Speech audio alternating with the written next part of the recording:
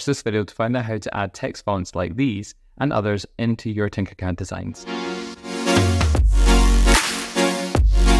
Hello and welcome. I hope you're having a good day wherever you are. I'm Mr. Keir from SkillTech HQ, and today we're going to have a little look at how to add custom text fonts into Tinkercad.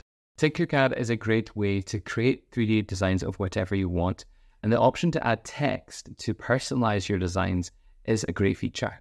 The only problem is that Tinkercad comes with a small range of text fonts available. So let me show you how to add your own text fonts to Tinkercad.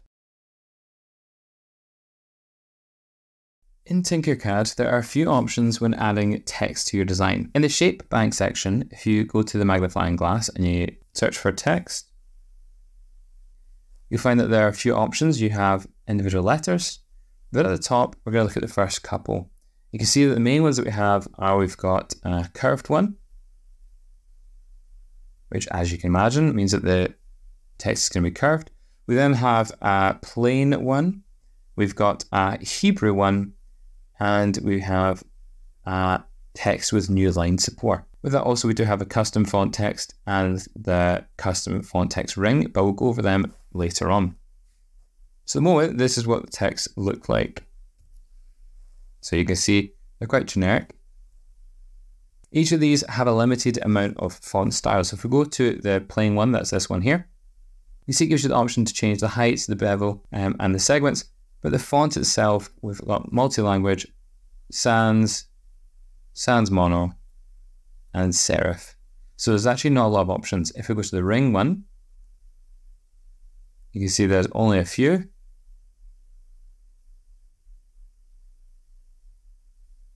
And the Hebrew one, there is only a few options as well. Now this one supports 2-line. It is the same as even less there. So yeah, there's not a lot of options for what you can do. Now this is where the problem lies. You might have a particular font that you want to use for your model. So if I've got this desk organizer here, and I want to add a font here, but none of these are going to do it. I want to add a different one. So how do I do that? Well, the first step is to use this text box. So if we go to this one here, it is the custom font text. We add that in here. It's quite big. I'm going to make it a bit smaller just for this. There we go. Let's focus on that. Now you will notice with this text box, we've got a few options here. We've got adding and changing the words. We've got the size of the type of box, the height of it, but also this bit at the bottom which says picture. And it says drag a file here. So we'll come back to that important part in step 3. Step 2 requires a bit of research on our end. If you already know the font you're looking for, then this next step won't take too long. If you aren't sure though, there are lots of free websites out there that you can browse through for different font styles. For the purpose of this video though, we're going to look at Google Fonts. So Google Fonts has lots of different fonts available for you to use with your model. So in Google Fonts, if you know what one you're looking for, you can search the font here. Or if you're not sure, on the left we have our filters. Now we can put our comment here that we want to use. Welcome to SkillTech HQ.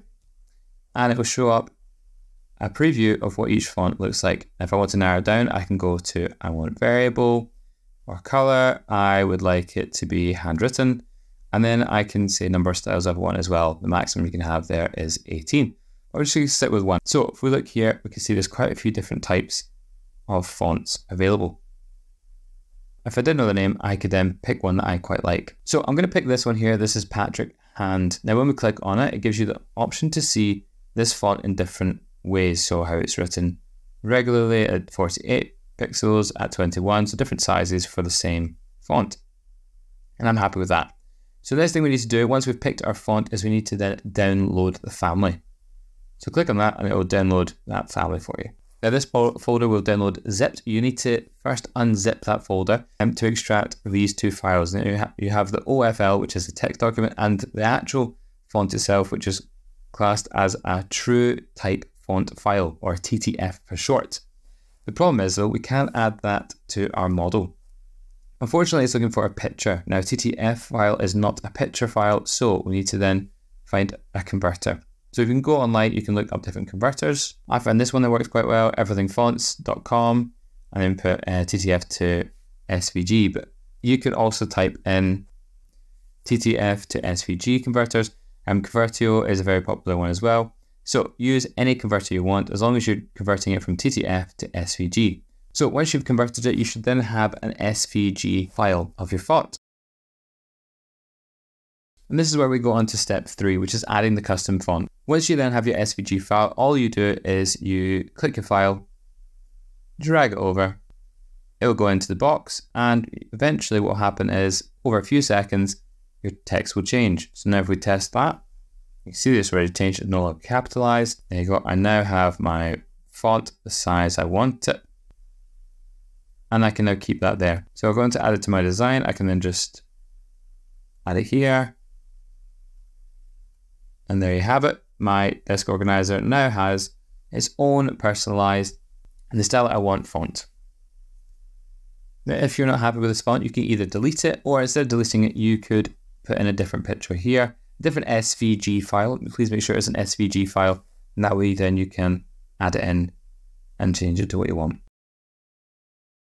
So there you have it. Now you can add your favorite text fonts to your Tinkercad designs. This will make them a bit more personalized and special. But here's a top tip. What I like to do is create a separate file that's just got all the text fonts that I've imported.